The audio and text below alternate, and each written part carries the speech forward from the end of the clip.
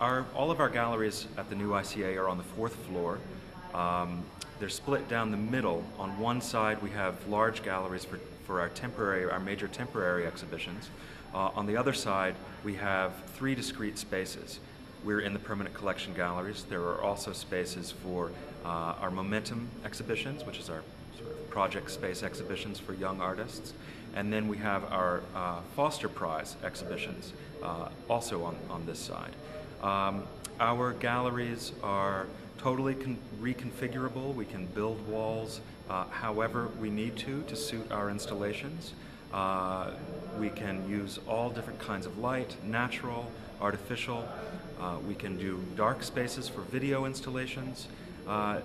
We really have so much more flexibility in this building than we had in the previous ICA, and this will enable us to mount exhibitions of world-class status. We're standing in the entryway to our Supervision exhibition, which is our major temporary exhibition that we're opening our new building with. It was curated by the chief curator, Nicholas Bohm. There are works by nearly 30 artists in this exhibition, of older artists, younger artists, artists from the United States, artists from abroad.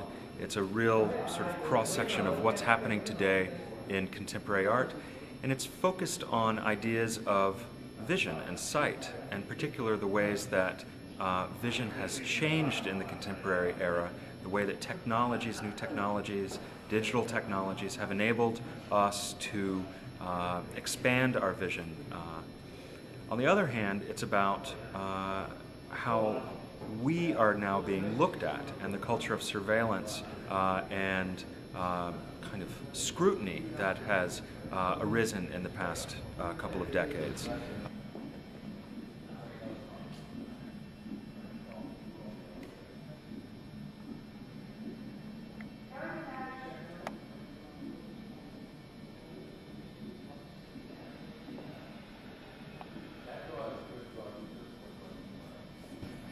So here is a painting by Bridget Riley, a British artist, famous as part of the op art movement of the 1960s.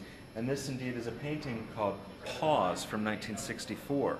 Now, this is before the kind of digital era, before the era of the computer, before the era of Photoshop, before the era of pixelation.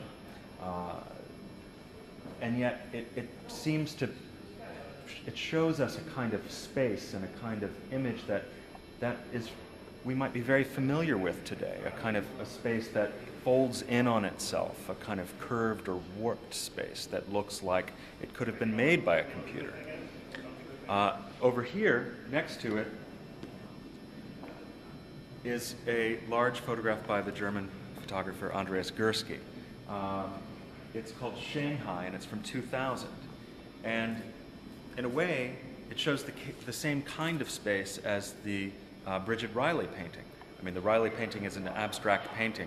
This is a representational photograph. They would seem to be different. And yet, the Gursky painting is just as warped, space is just as warped, just as curved, and just as kind of disturbed as in the Riley painting. Incidentally, it shows the lobby of a Shanghai hotel. The yellow color coming from, it's not photoshopped, it's not an added color, it's just the product of the existing artificial light in the lobby and the kind of film and film speed that Gursky himself was using in his camera.